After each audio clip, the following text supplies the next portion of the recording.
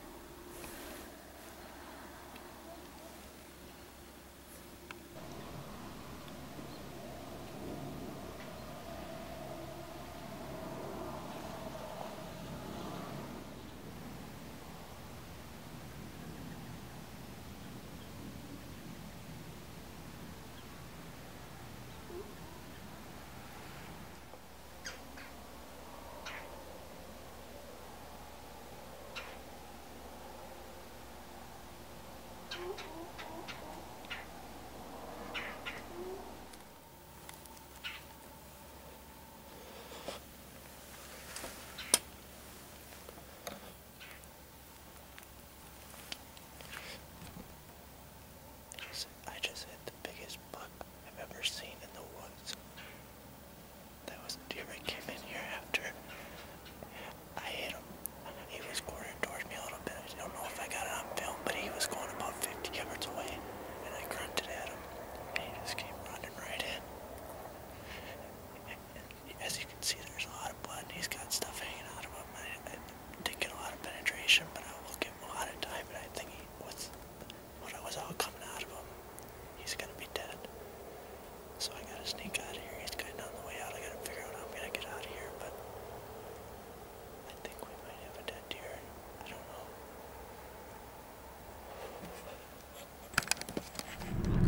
Alright, well, it's 11 o'clock the following morning. Shot him around 5:30 last night, so he's had plenty of time, I think. We got a good marker on where we last saw him in the corn, so hopefully we can get on good blood and find him in a hurry. We'll see you in the field.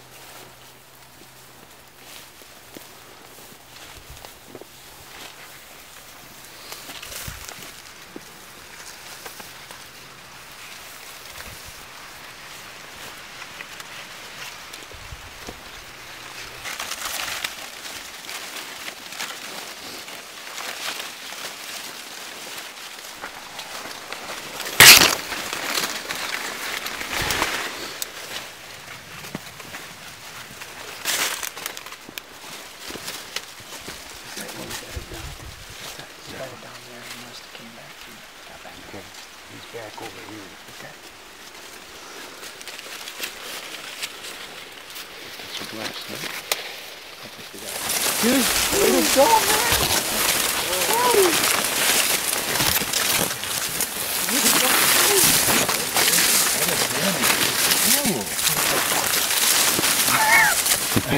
man? Wow.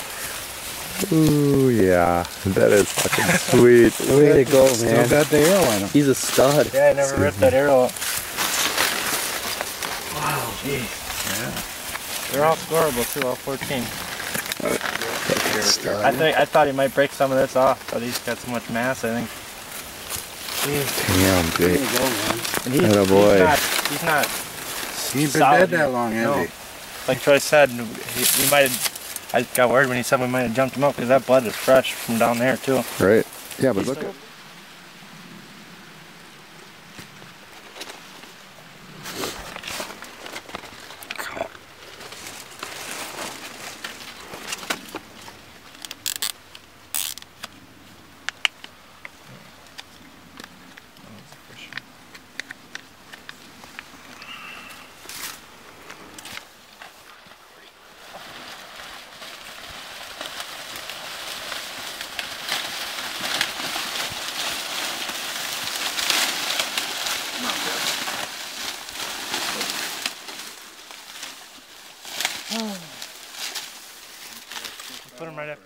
happens. Alright, well, as you can see, we caught up to him finally.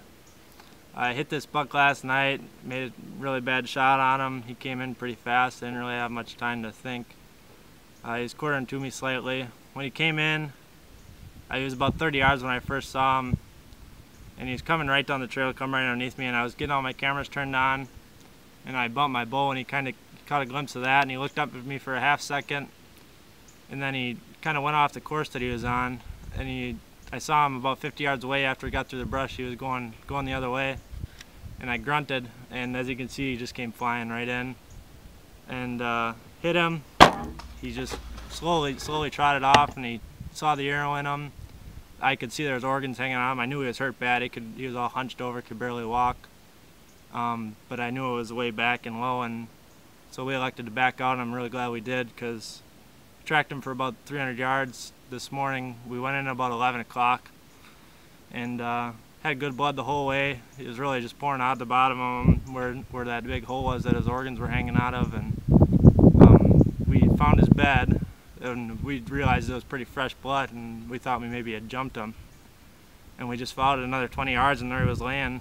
And I actually held him in my hands for about a minute before we realized he was still breathing, and had to put another shot in him. So unfortunately, he had to lay there all night. But I'm glad we finally caught up to him. He didn't just go to waste.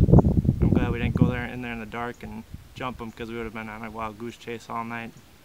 All right, well, just to kind of give you guys the story on this guy. There was some neighbors down the road that had pictures of him during the summer, and that I actually seen on Facebook. And then on opening day, this guy showed up about 5 hours after dark, and he was really moved in there as his fall range after that. And I'd get pictures of him every night pretty much, and then he'd maybe leave for 3 nights, and then he'd be right back in there though. And he just kept getting closer and closer to daylight, and I knew if we had a cold front, there was a chance he'd be moving through there during the daylight. There's all kinds of does in there. He really didn't have a reason to leave. I didn't hunt him at all. I hunted him one day in early October, and then I hunted him the night before last, didn't see him, and then I hunted him last night, and I ended up seeing him. And I think that's really what paid off with this deer, is he didn't even know he was being hunted, not in that area at least. It's a small property. If I would have bumped him, he could have moved out and forgot all about that place. He doesn't have any reason to be there if he's getting pressured. So I'm really thankful to be able to harvest a deer like this. Might never be able to do it again.